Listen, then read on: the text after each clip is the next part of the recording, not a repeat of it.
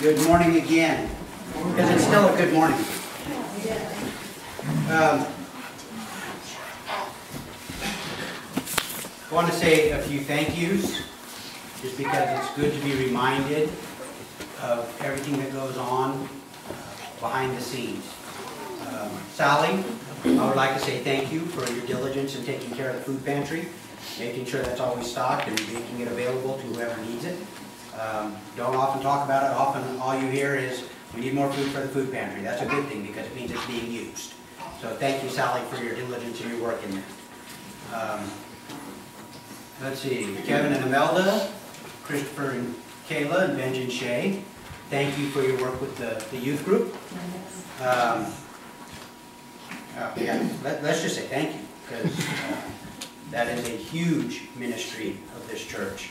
And the last year has been bumpy as we've transitioned from the leadership of Trevor to the new guys, and I think they're doing a wonderful job, so thank you very much.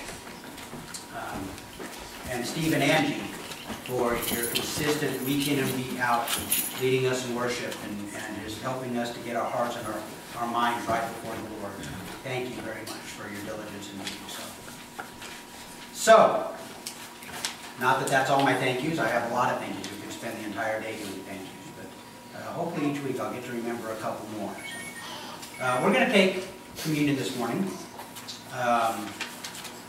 You know, Scripture tells us to do this often in remembrance of Him. And Scripture, over and over and over again, Scripture tells us to remind them of these things, remember these things. It's important. When it says remember, there's a reason for it. It's important. It's not for naught. And so we want to take communion this morning. And Paul, if I could get you to come, and Jason, if you would come and help hand out the stuff. Jason? Me? Yep. Jason in the black shirt on the third row. That's okay. If you would go ahead and hand those out.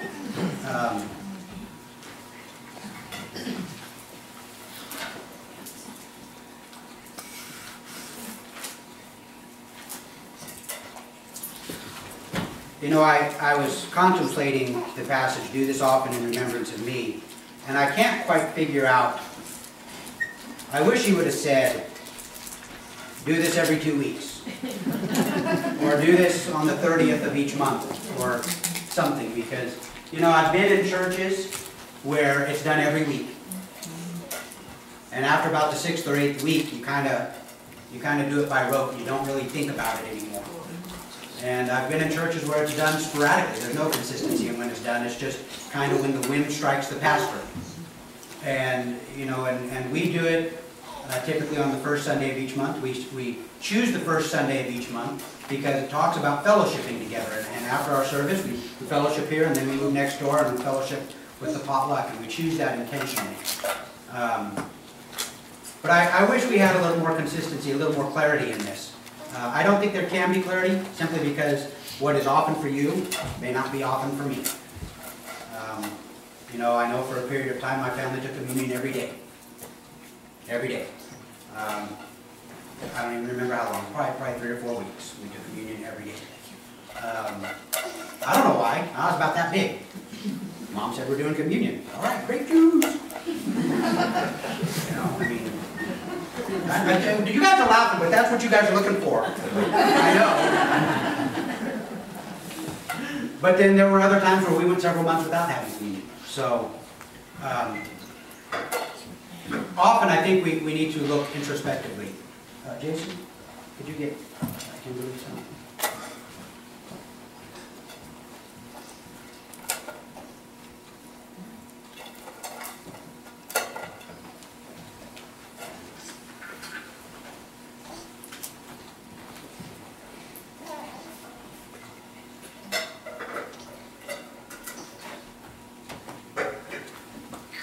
So Scripture tells us that on the night that he was to be betrayed, Jesus was partaking of the Last Supper, or the Passover.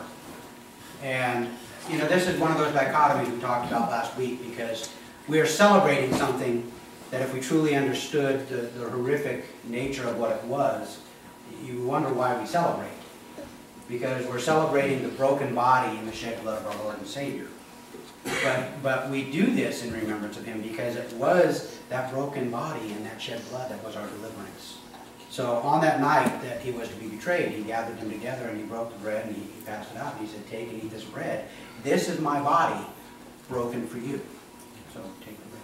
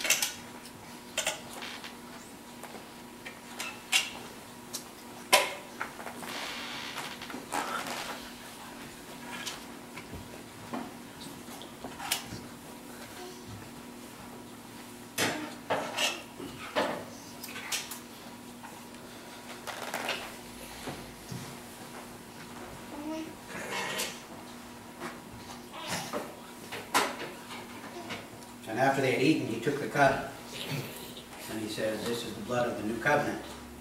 This is a miracle.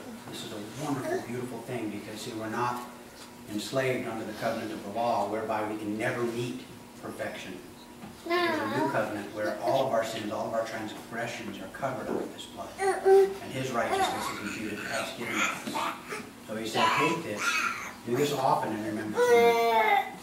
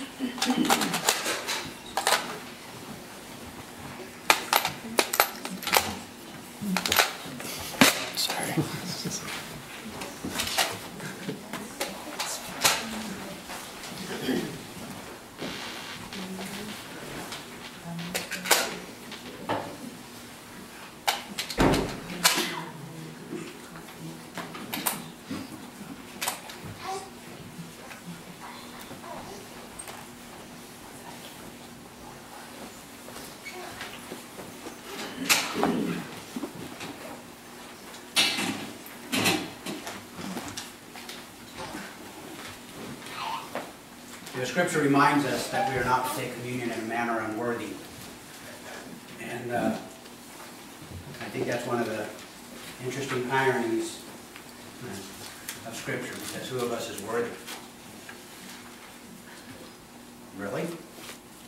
It's because of this that we're worthy. So, you know, it's one of those things that kind of makes my head hurt.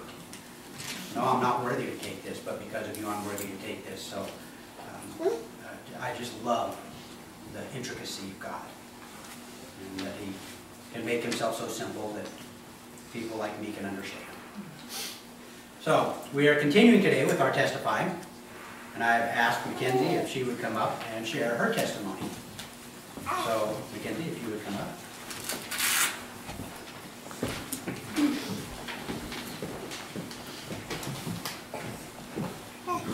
I had to write it out because I figured as soon as I got up here I'd forget it all. So,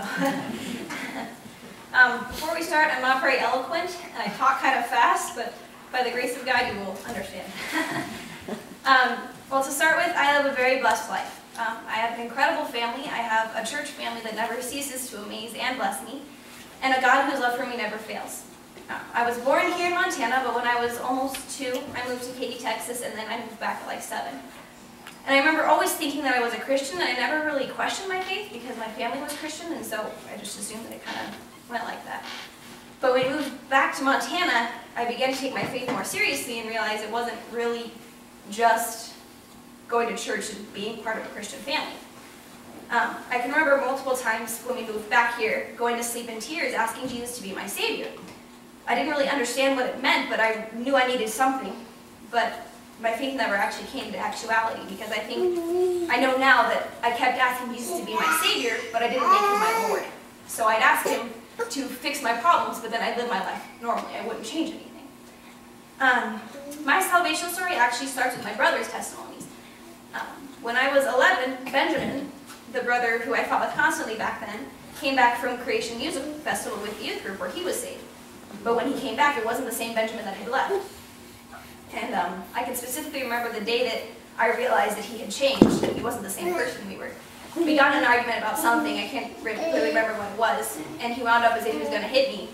And then he stopped and he looked at me and he said, "You're lucky I was saved." It wasn't like he came back perfect, but I knew that he was changed, because before he would have just hit me anyways. So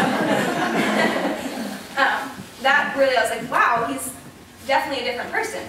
And then when that really kind of spurred me on, but the one that God really used was Donovan's salvation.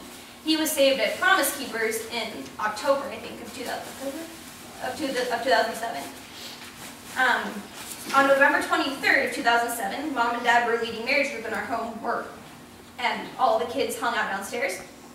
And I remember Dono, Benj, and I got in this huge fight, and I don't really remember what it was about, something stupid again. And Donovan cried out of his window, and I locked myself in the bathroom, and things were getting really bad. Benj and Donovan, who were both just saved, quickly reconciled, and they were totally fine. And they're boys, they get over it, they punch each other, and they're fine. But I was still upset. And so Donovan took me into his room, and he apologized to me.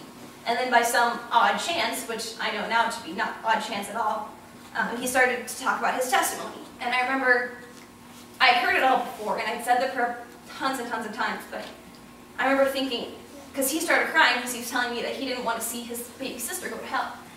And I remember thinking, if this could make a teenage boy, which then in my mind was the toughest thing in the earth, except for my dad, if this could make him cry, then it was something more serious than I thought about.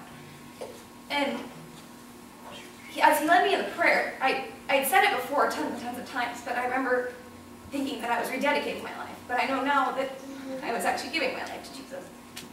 And I felt different. And I came upstairs, and Mom and Dad could tell that I'd been crying. And I thought that it had happened before, but this time it was different. It was something really real. So I think what started my faith is more of a fear of hell and a fear of the wrath of God. But as it says in Proverbs 9:10, it says, "The fear of the Lord is the beginning of wisdom." And I think that I was kind of scared into my salvation. But as I grew, it became a fear and an awe and a love of my God. So that's my salvation story, but I believe that a testimony is not only when God saved you, but what He's doing with your life now and what He has done with your life. And I remember I always used to think that it was just what God saved you out of, and I was always kind of disappointed because I would hear like Trevor or Pastor Kelly's testimony where God saved them miraculously and they were doing all these terrible things and then they would like stop them cold turkey. And thinking that my testimony wasn't all that great, but I know now that God is not what God saved me out of, it's what He saved me from. And I also came to realize that if I was disappointed in my testimony, it was as if I was saying that God's most amazing miracle in my life wasn't worthy, and I was ashamed of it. So I learned to think differently about it. But what God has done in my life, He's kept me from so many things, and He's blessed me beyond my imagination. But I take after my dad, and I'm a perfectionist. And I tend to get very frustrated with my faith because I see, here's point A where I'm at, and then point B is where I'm supposed to be. And I can't figure out how to get there. And I always get mad at myself because I can't do it in my own flesh, and then I get frustrated because I try and do it in myself, and then things build and build and build. But I remember there was one time that I was really struggling with this, and my dad brought me aside and he said, he kind of explained to me how it's not Mackenzie who's living anymore. It's Jesus who's living through me. And my life is nothing to do with me, it's all about Jesus. And so for a while he would remind me when things were getting frustrating, Mackenzie, are you along for the ride? I mean, it's not you anymore. You're not driving your life, you're just along for the ride. And so I've had to learn to just go along for the ride, and that's a whole lot more difficult than it sounds. I've also had to learn to memorize a saying, God does not call the equipped, He equips the called, because there have been many things that He has put me into that I feel like, God, what are you doing? Like, I can't do this. For instance, like playing bass Sundays up here in front of you guys. In my own strength, I could not do that. Playing piano for the youth group and leading the youth group, I could not do that in my own strength. And I always would get scared and think, God, what are you doing? I'm not a good enough musician for this. I'm not a good enough leader for this. And He would, again, remind me, I do not call the equipped, I equip the called. And I think that's why He's called me, is because I know I cannot do it in my own self. But then I get frustrated because I try and do it in my own flesh. And so it's just this ongoing cycle. But as I grow and mature, He teaches me and encourages me, and it helps me to just understand more of how to give myself up. One thing that I've learned about my testimony that I think really is the biggest thing, like I said before, I was always kind of disappointed in it, but when I was writing this last night, I looked up the word testimony in the dictionary, and it says evidence or proof provided by the existence or appearance of something. And so I kind of realized last night that, like Trevor and Pastor Kelly's testimony, theirs is evidence or proof of how great of a Savior Jesus is.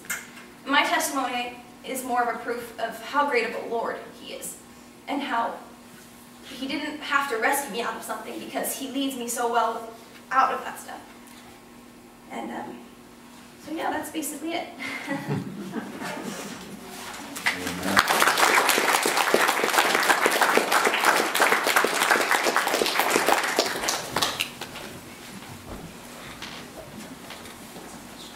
Always interesting and unique to hear your family members' testimony.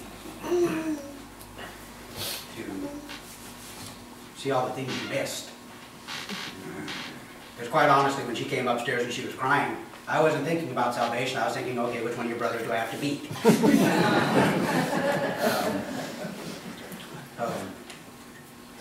We're taking a little bit of a break today. I'm going to step away from Colossians for a week.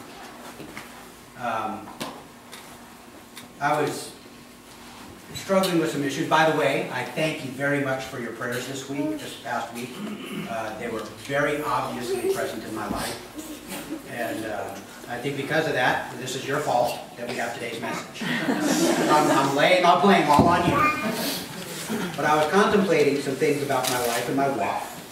And you know, TJ, I don't appreciate you telling me about God bringing you back and realizing what an ugly person you are, because it made me start thinking about myself and going, easy. You're welcome. But one of the things that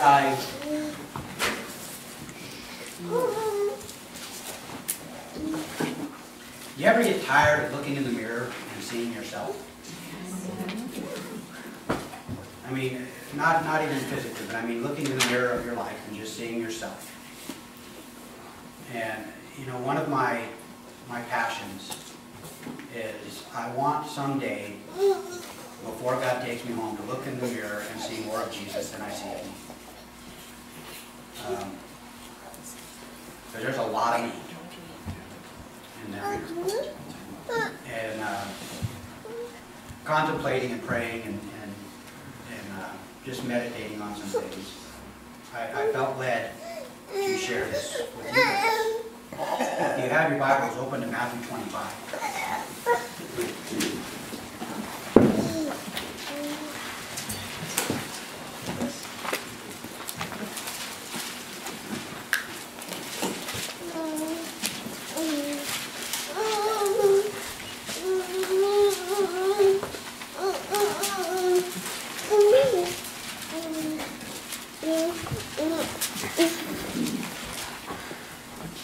Matthew chapter 25, starting in verse 1. Jesus is talking, and he says, "Then the kingdom of heaven will be like 10 virgins who took their lamps and went to meet the bridegroom. 5 of them were foolish, and 5 were wise. But when the foolish took their lamps, they took no oil with them. But the wise took flasks of oil with their lamps. As the bridegroom was delayed, they all became drowsy and slept. But at midnight there was a cry, 'Here is the bridegroom! Come out to meet him.' Then all those virgins rose and trimmed their lamps. And the foolish said to the wise, 'Give us some of your oil, for our lamps are going out.' But the wise answered, saying, 'Since there will not be enough for us and for you, go rather to the dealers and buy for yourself.' And while they were going to buy, the bridegroom came, and those who were ready went in with him to the marriage feast, and the door was shut. Afterward, the other virgins came also, saying, 'Lord, Lord, open to us.'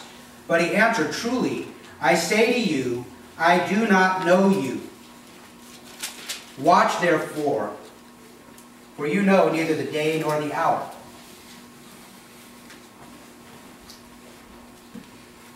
Now there's some things that I want to draw out of this that I want to share with you. See, all of the virgins were waiting for their Lord to come. All of them believed themselves to be his. They were all there together. And even maybe to the discerning, there was no difference between them. There's a virgin, she has a lamp. There's a virgin, she has a lamp and a flask. And I want to ask you today, what is your oil? What is your oil?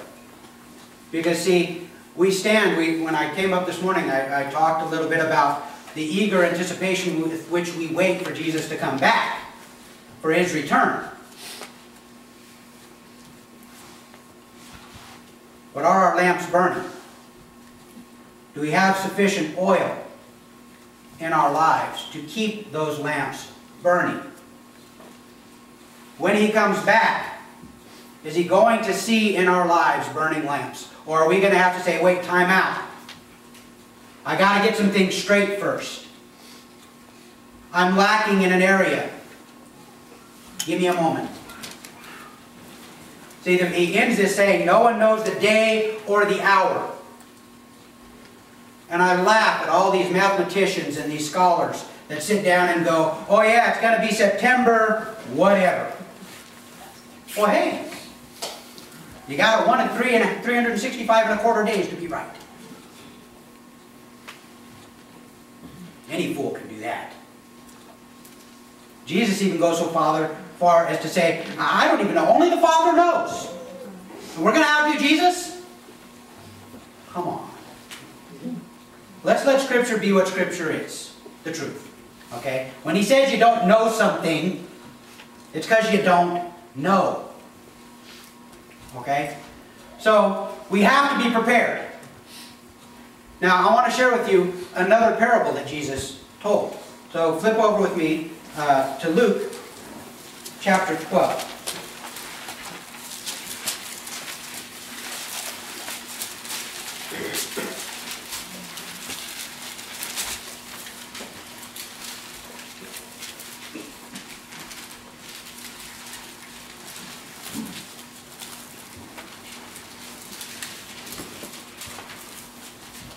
Now, my Bible has subheadings over each of the different sections. Does anybody else's have subheadings? Okay, right before verse 35, what does it say for the subheading? To be in readiness. To be in readiness. Mine says, you must be ready. Okay? So, starting in verse 35, I'm going to read. Stay dressed for action and keep your lamps burning. Interesting, because he's not talking about the virgins here. Keep your lamps burning. You know, like that song, we don't take our light and hide it under a bushel.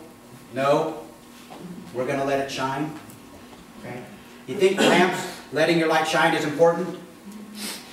Okay, pay attention. Keep your lamps burning and be like men who are waiting for their master to come home from the wedding feast, so that they may open the door to him at once when he comes and knocks. Blessed are those servants whom the master finds awake when he comes. Truly, I say to you, he will dress himself for service and have them recline at table, and he will come and serve them. If he comes in the second watch or in the third and finds them awake, blessed are those servants. But know this, that if the master of the house had known at what hour the thief was coming, he would not have left his house to be broken into. You also must be ready, for the Son of Man is coming at an hour you do not expect. Now this is not where we're stopping, we're going on. Okay? So you get the idea, the gist, we got to be ready. Peter said, Lord, are you telling this parable for us or for all? And the Lord said, who then is the faithful and wise manager, whom his master will set over his household to give them their portion of food at the proper time? Blessed is that servant, whom his master will find so doing when he comes. Truly, I say to you, he will set him over all his possessions. But if that servant says to himself, now this is where we have to pay attention. Okay? Perk your ears up.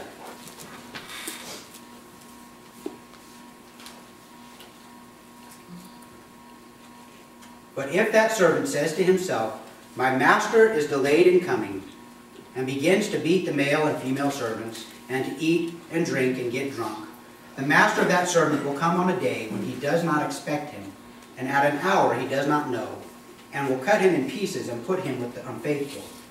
And that servant who knew his master's will but did not get ready or act according to his will receive a severe beating. But the one who did not know and did what deserved a beating will receive a light beating. Everyone to whom much was given, of him much will be required. And from him to whom they entrusted much, they will demand the more. See, this should rattle your hops. Okay? This should get your attention. Because I want to go through some lists here. We have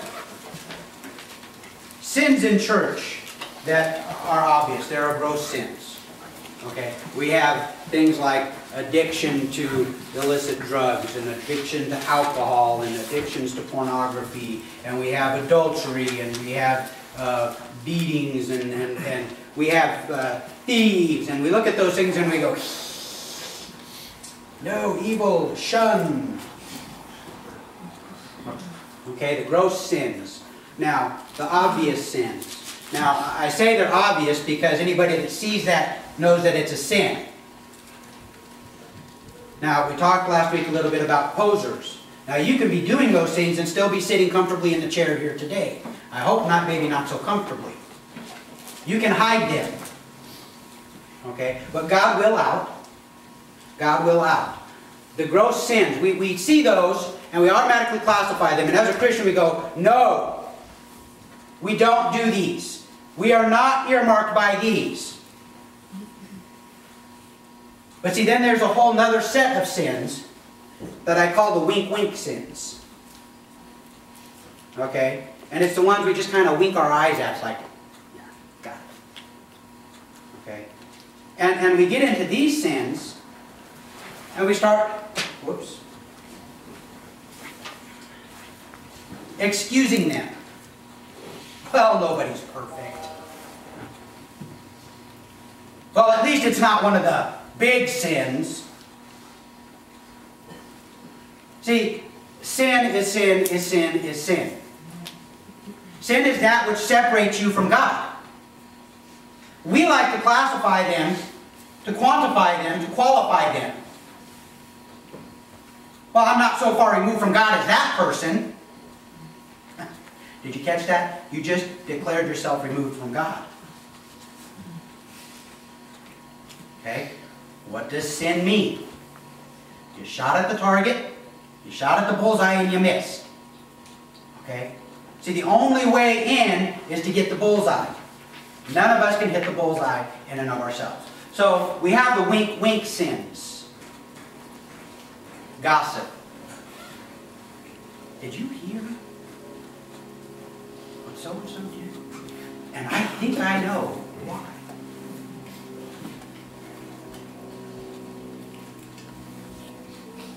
You know, even the foolish is considered wise when they shut up.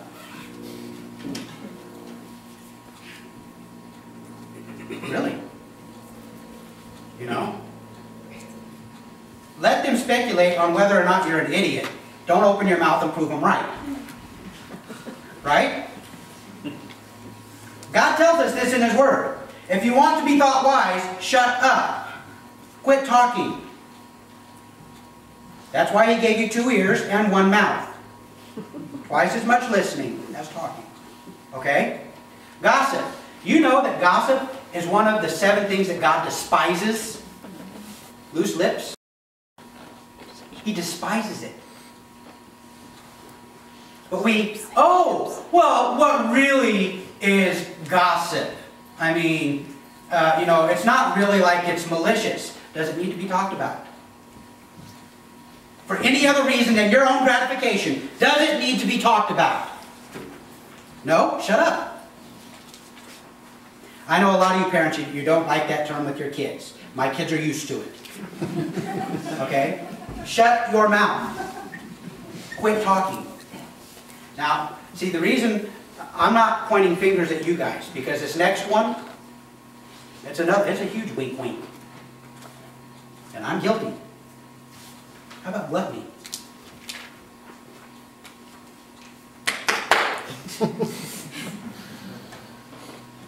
You realize that's another one that God despises. I don't know why. I don't know why. But God says He hates it. He hates it. We got churches that, oh Lord, if you smoke, you cannot be a deacon. I can't find a passage on smoking in here. I can find passages for inference, but I can't find one that talks about smoking. But I can find a buttload of them that talk about stuff in your face.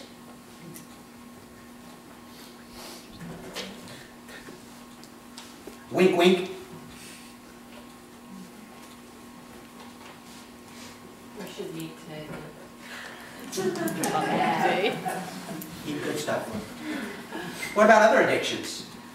Now, you know, we look, oh yeah, he's addicted to narcotics, or he's addicted to this, or she's addicted to that. What about caffeine? Uh-oh. How many toes did I just step on? I'm stepping on my own. Ow. Alright? Caffeine is a drug. But it's a wink-wink drug. Energy drinks. Sugar. How about sugar? How about anything that you cannot put down? That you can't walk away from? How about it? How about lust? How about lust? I've been married faithfully for 47 years. How many times did you think about it and just never have the opportunity? But see, when you think about it, you've done it. Lust of the heart. We think that maybe if nobody knows, it's okay. Nobody got hurt. You did. You did. Because you have removed yourself from God's blessing, His grace. Wink, wink.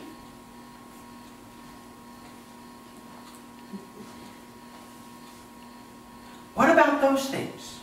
You see, when you come into the body of Christ, when you accept salvation, Mackenzie said it very clearly. You don't get Him just as Savior. He's Lord. And the Lord has laid down certain guidelines, certain parameters under which He expects His body to operate. Okay? I mean, think about this.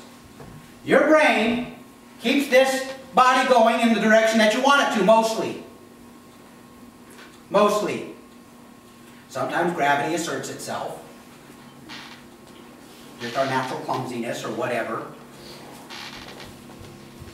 Okay? But think about this. What would happen if each part of your body had a mind of its own? And they refused to talk to each other?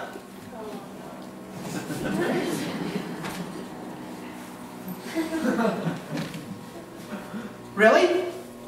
Why do you think there are parameters? Do you think it's because God wants to contain you in this little box and He sits up there and laughs and goes, I took away all their fun. Look at them, they're miserable.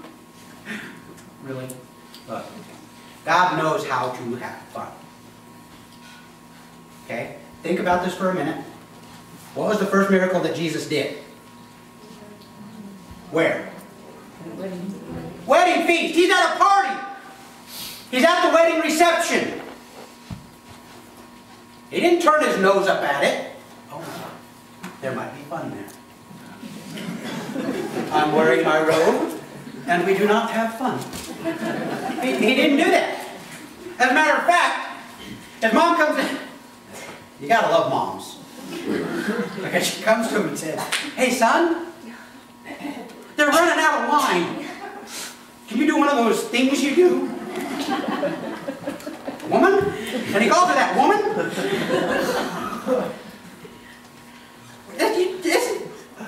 Mom! Come on! Really? That's what you want me to do? And what does she do? She takes it upon herself to help him. Hey, go get every jar and fill it with water and bring it to him. Bring it! And what does Jesus do? He turns the water into wine, not just wine, the best wine. Okay? So we know that God knows how to party. Alright? What's the first thing we're going to do when He takes us home? The marriage supper of the Lamb. The marriage supper of the Lamb. Now, before Jesus left, what did He say about wine? I will not drink again of this cup until that day. So we are going to get together with Jesus and have a party. So it's not like God is looking down and saying, let's keep Him in this tightly controlled box in which fun is not allowed. Okay? But the parameters are set for what reason? For His benefit? For our benefit. For our benefit. Did you know that eating 6 boxes of Twinkies is not a good idea? Did you know that? How did you know that? It wouldn't have anything to do with the Surgeon General warning, would it? 5.5 boxes, okay, 6, no. I mean, really. God desires a people to function efficiently and well. He desires, what does He say? I know my plans for you. They are not plans for evil, but they are plans for good. To what to you? Prosper you. Now, does that mean you're going to have lots of money? Maybe. Maybe not. There's a whole bunch of other ways to prosper. Matter of fact, I think most of us don't prosper when we have money. We get stupid. We get frivolous. We're poor stewards. Now, see, the manager here is what I want to warn us about. I want to talk to us about. Because, see, you come into salvation, and there's an excitement, and there's a fervor, and there's a burn. And then the discipline starts. Because, see, we come in. God has not called us to be converts. He's called us to be disciples. Disciples. Sharing the word of discipline. Those who discipline their lives to a certain teaching. Okay? So he has called us to be disciples. And once the glow of conversion fades, the work happens. Now see, one of the other parables that Jesus tells is that, we have to consider the cost. He said, who of you is going to lay the foundation for a great building and then not have the resources to build it? Won't he then be made fun of, be mocked? Which of you, if you had an army of 10,000, would go to war with a king with an army of 20,000? Wouldn't you rather go out and make peace before his army comes and annihilates you? See, one of the things that we don't often do in the church is we don't tell people the cost. The cost. Because see, you can do nothing to earn your salvation. Our salvation is the way of the cross. It's death. Okay? It was his death on the cross. It's your death every day. Remember, he tells us to take up our cross daily. It's not a one and done. He also tells us that we will suffer persecution. We will go through trials. You're going to face hardship. If you're not going through trials, one of two things is going on. First, get ready, because you will be. Or second, check whose family you belong. Because God disciplines his children. He brings trials on them. Why? To hurt them? To beat them? God's up there like the angry sheriff.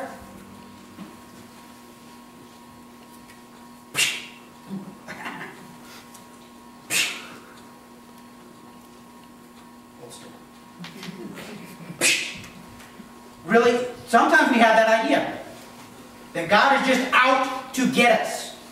Yes, he's out to get you because he loves you. But he's not out to hurt you. He's out to build you, to grow you, to strengthen you, to make of you something worth presenting back to himself.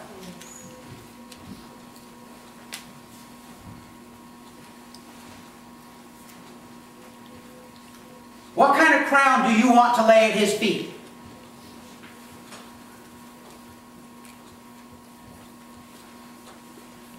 What kind of a crown do you want to lay at his feet? See, when the master comes back, he's going to ask for an accounting of what was given you. We all know the parable of the talents. To one was given 5, to one was given 3, to one was given 1. Okay? And the first 2 went out and they invested, and they increased. But the one that had 1, fearing the master, he buried it, kept it hidden. So the master comes back and he calls for an accounting. Do you realize you are going to give an accounting? Okay? Now I'm not talking about in heaven or not in heaven. That's an entirely different judgment. Okay? But you're going to give an accounting to your master for what you have done with what he gave you. Okay? And to the one who had 5, he brought 5 more in, and he said, "Well done, good and faithful servant." First, you have the understanding you're the servant. You guys get that? You're the servant. He's the master, you're the servant. I'm the servant. I'm the one that works and does my master's pleasure. If he wants me out in the fields, a hoe and I will go. If he wants me in the house, where's the dust rag? If he wants you in the kitchen, start peeling potatoes. It's his pleasure. not yours. So the one that had 3 brings 3 more. And he says, well done, good and faithful servant. Now what did he tell to these 2 after that? He didn't just stop right there. What did he tell them? Enter your master's rest. See, it wasn't a matter of just doing the work. There was a reward at the end. There is a reward at the end. There is a reward that is coming. But to the one that didn't do anything, he brings back the talent and he says, here, knowing you're a hard master, I buried it. Cover my wrong. So here's what is yours. Did the master have anything good to say to that servant? Gosh, I really appreciate you bringing back what's mine. No. What did he do? Take it away from him. Give it to the one who had 10. And throw him out in the utter darkness where there will be weeping and gnashing of teeth. Throw him out. Listen, you will give an accounting to everything that God has given you. And I want you to take a moment and I want you to think about what God has given you.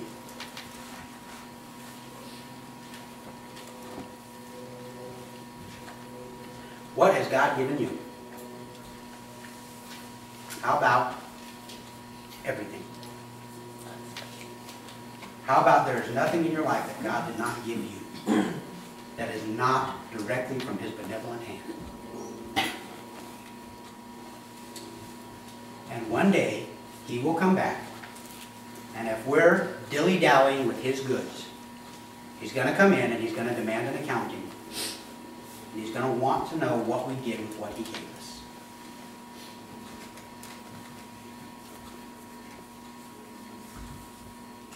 See, that's all part of looking in the mirror and seeing Jesus.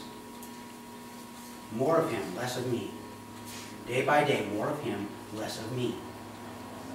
More of Him, less of me. Look, the only reason you see yourself in front of the mirror is because you feel like you got something to give. Like you got something. Something that we desperately hold on to and cling to. Those things that separate us from Him. Okay? That remove me from the fullness of His presence. When He comes into your dark room and says, hey, let's turn on the light. No. Please keep that off. This room's not ready for you yet. Look, you can do nothing to clean that room. The only one that can clean it is the one that wants to turn on the light. Let Him clean it. Let Him come in and get rid of whatsoever He will, no matter how cool you think it is, no matter how precious you think it is, no matter how long that item has been in your life. Jesus, you don't understand. I've had that since I was 7 years old.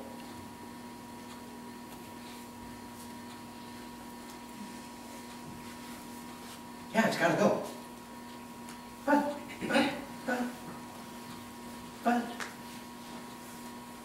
it's got to go. Now listen, you're perfect. The blood of Jesus Christ, if you have asked Him into your life as Lord and Savior, if you have given up the reins of your life, you're perfect before God. Those sins which you commit are covered. But He is still making us perfect. He's still making us holy. He's still pulling out that garbage, pulling out the refuse. He's still recreating us. See, he wants us to look like the perfect image of man. Not the first Adam, the second. The one who had opportunity to sin and did not sin. Not the one that had opportunity to sin and guess what? He took it.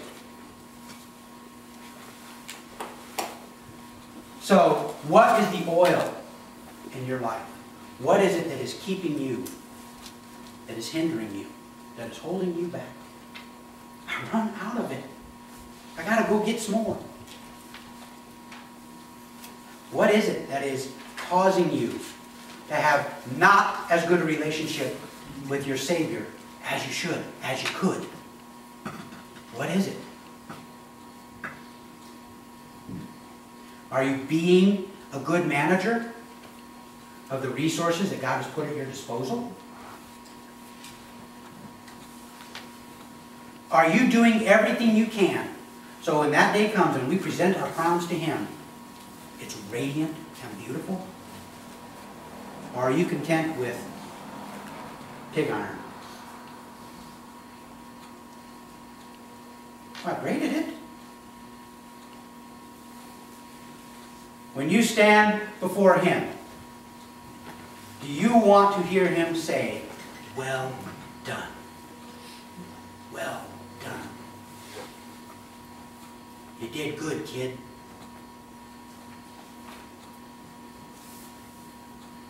See, that's part of being a disciple. Being disciplined to the life that He has called us to.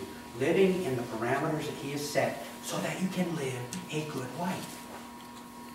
I'm not talking about having the 5-bedroom, 3-bath house.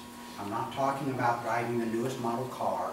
I'm talking about regardless of what situation, circumstance, life has you in at this moment, you have peace. You have joy. When ugly things come upon you, you're not fazed. You're not ugly. That when good things come upon you, you don't turn ugly. Because I've seen that. I've seen that so many times. People are generous with their money when they have none. But as soon as they get some, they don't want to share it.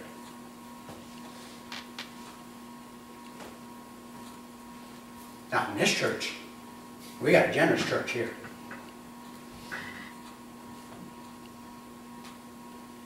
I'm serious, we have a generous church here.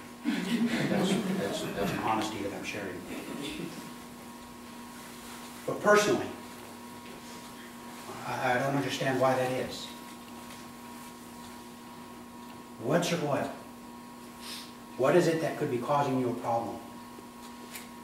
What is it that is preventing you from having the life that God wants you to have? This makes sense to me, okay? God, who knows everything,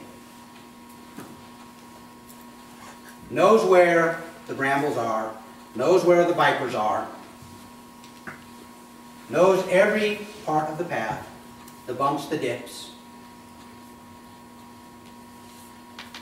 And me that stumbles around blind in this life, going, oh, there's that patch of brambles, as I extract myself from them.